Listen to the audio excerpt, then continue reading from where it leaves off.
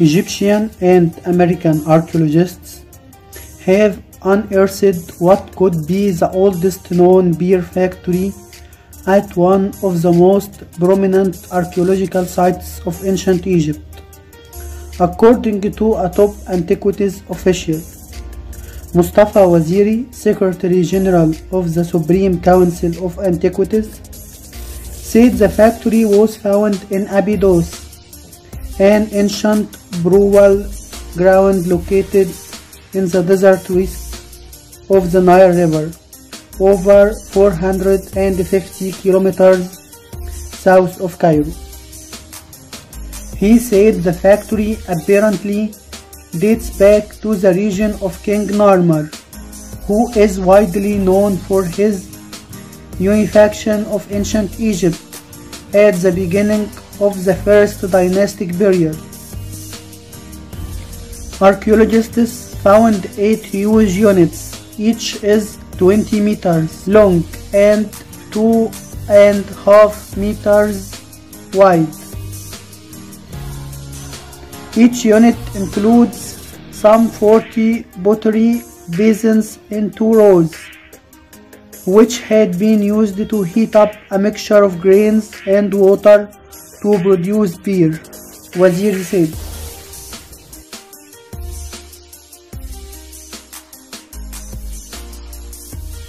The joint mission is co-chaired by Dr. Matthew Adams of the Institute of Fine Arts, New York University, and Deborah Kvishak, Assistant Professor of Ancient Egyptian Art, History, and Archaeology at Princeton University. Adams said the factory was apparently built in this area to provide royal rituals with beer, given that archaeologists found evidences showing the use of beer in sacrificial rites of ancient Egypt. British archaeologists were the first to mention the existence of that factory early in the 18th century, but they couldn't determine its location, the Antiquities Ministry said. With its vast cemeteries and temples from the earliest time of ancient Egypt, Abydos was known for monuments honoring Osiris, ancient Egyptian god of underworld, and the deity responsibility for judging souls in the afterlife. The necropolis had been used in every period of early Egyptian history, from the prehistoric age to Roman times.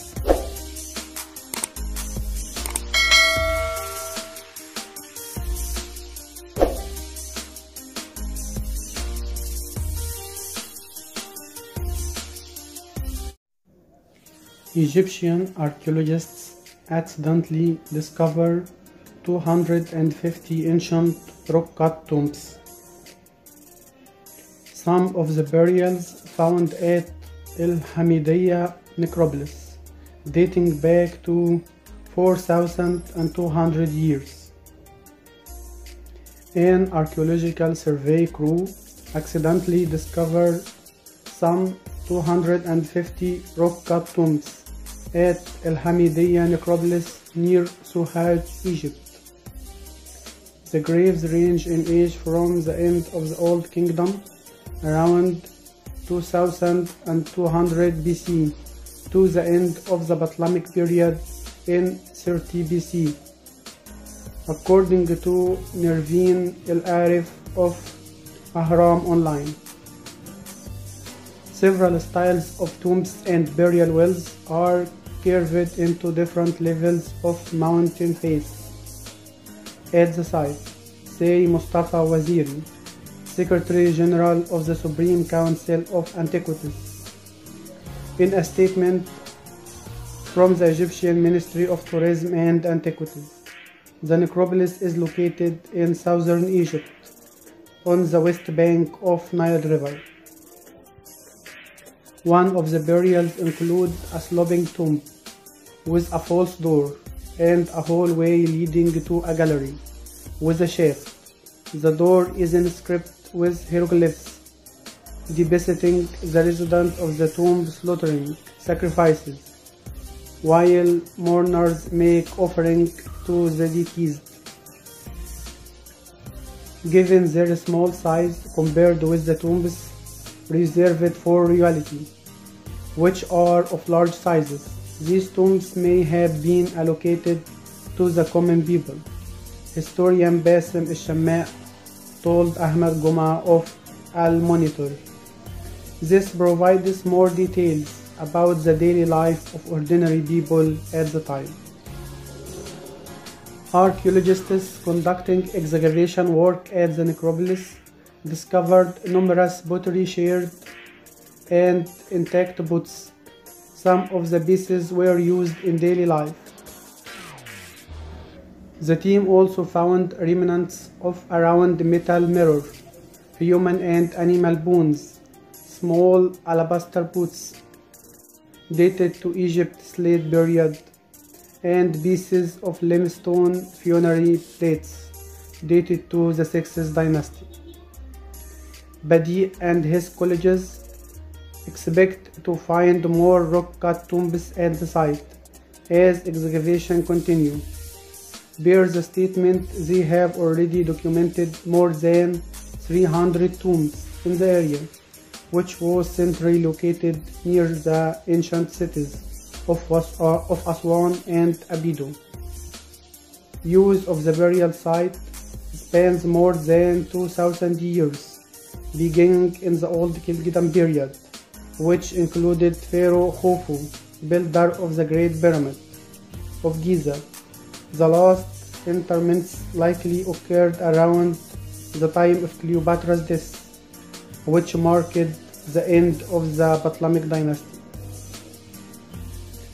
The Al-Hamidiyya necropolis is believed to have been the final resting place for leaders and officials of the city of Al-Khamim, one of the most important administrative centers in ancient Egypt. Reporters Jesse Holtz for ART News. Akhmim was home for the cult of Men, a god of fertility and sexuality who was also associated with the desert, according to Ancient Egypt Online. Finds made at the site may pave the way for future discoveries at oft-overlooked archaeological sites, Badi tells Al-Monitor. Egypt has many antiquity sites, but light must be shed on other unknown areas, he added. Excavation should not be limited to famous archaeological areas such as Saqqara or Luxor. Zahi Hawass announces discovery of lost golden city in Luxor. The Egyptian mission under Dr. Zahi Hawass found the city that was lost under the sands and called the Rise of Aten. The city is 3,000 years old, dates to the reign of Amenhotep III, and continued to be used by Tutankhamun and I. Many foreign missions searched for this city and never found it. We began our work searching for the mortuary temple of Tutankhamun because the temples of Bos, Hormoheb, and I were found in this area, Hawass said. The Egyptian expedition was surprised to discover the largest city ever found in Egypt, founded by one of the greatest rulers of Egypt, King Amenhotep III, the ninth king of the 18th dynasty, who ruled Egypt from 1391 till 1353 BC. This city was active during the great king's co-regency with his son, the famous Amenhotep IV, Akhenaton. It was the largest administrative and industrial settlement in the era of the Egyptian Empire. on the western bank of Luxor. The city's streets are flanked by houses, which some of their walls are up to 3 meters high. Hawass continued, "We can reveal that the city extends to the west, all the way to the famous Deir el-Medina."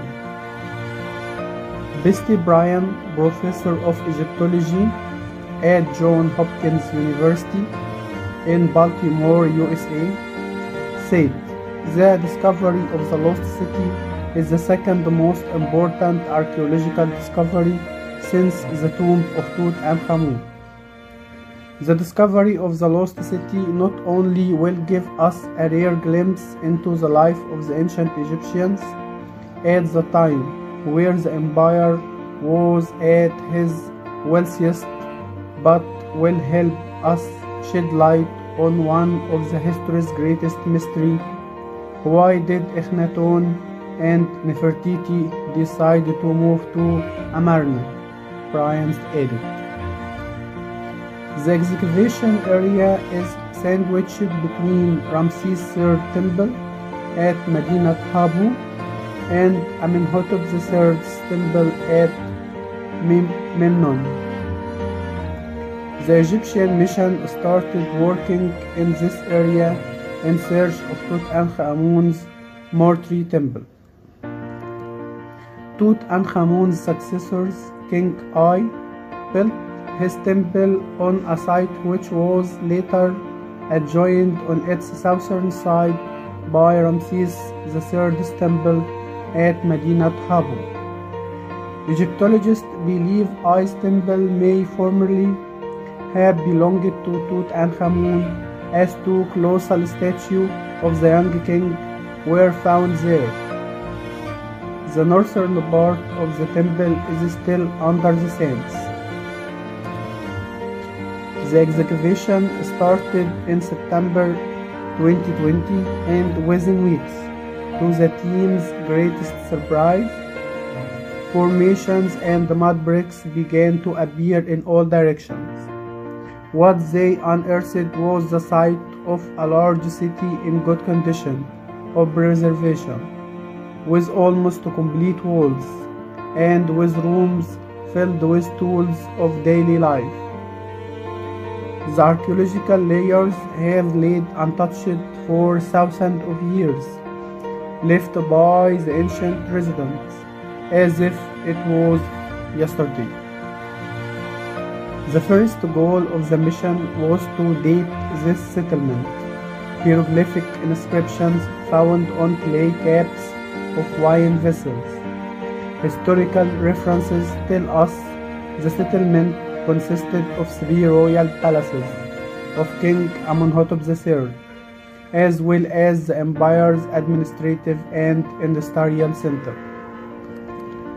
A large number of archaeological finds such as rings, scraps, colored pottery vessels, and mud bricks bearing seals of King Amenhotep III's cartouche confirmed the dating of the city.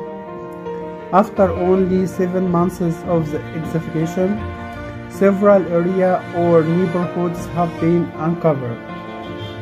In the southern part, the mission found a bakery, a cooking, and a food preparation area, complete with ovens and storage pottery. From its size, we can state the kitchen was catering a very large number of workers and employees. The other area is fenced in by a zigzag wall, with only one access point, leading to internal corridors and residential areas.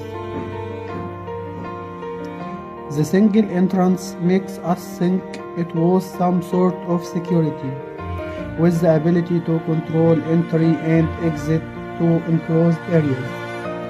Zigzag walls are one of the rare architecture elements in ancient Egyptian architecture, mainly used towards the end of the 18th dynasty. The third area is the workshop. On one side, the production area for the mud bricks used to build temples. All over the excavated areas, the mission has found many tools used in some sort of industrial activity like spinning and weaving. Metal and glass making slag has also been unearthed, but the main area of such activity has yet to be discovered. Two unusual burials of a cow or bull were found inside one of the rooms. Investigations are underway to determine the nature and purpose of this practice. And even more remarkable burial of a person found with arms outstretched to his side and remains of a rope wrapped around his knees. The location and position of this skeleton are rather odd, and more investigations are in progress. One of the most recent finds of a vessel containing 2 gallons of dried or boiled meat, about 10 kg, has a valuable inscription: Year 37, dressed meat for the 3rd Hepset festival, from the slaughterhouse of the stockyard of Ka, made by the butcher Louis. This valuable information not only gave us the names of 2 people that lived and worked in the city, but confirmed that the city was active and the time of King Amenhotep III co-regency with his son Akhenaton. As history goes, 1 year after this spot was made, the city was abandoned and the capital relocated to Amarna.